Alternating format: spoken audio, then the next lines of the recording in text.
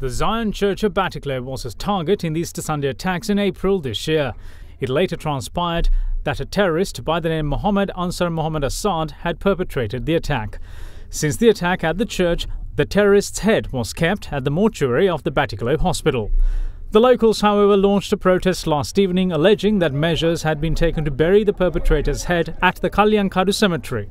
Tyres were set ablaze blocking the Batticaloa-Colombo main road, and since the protesters occupied the Kalladi bridge in the evening, the main road was also blocked.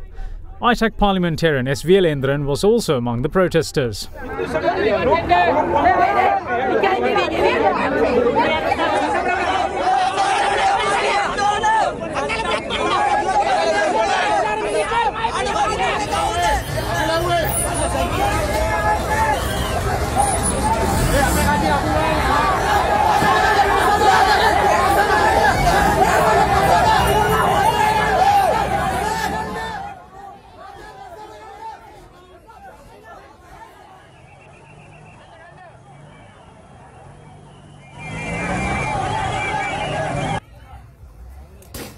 With the demonstrations leading to severe traffic congestion, police reverted to tear gas in a bid to disperse the crowd.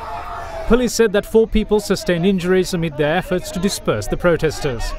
Parliamentarian S. Viyalendran meanwhile looked into the well-being of the injured at the Batticaloa hospital, following which he, along with another group of people, staged a protest in front of the Batticaloa District Secretariat against the move to bury the head of the Zion Church attacker at the Kalyankadu cemetery.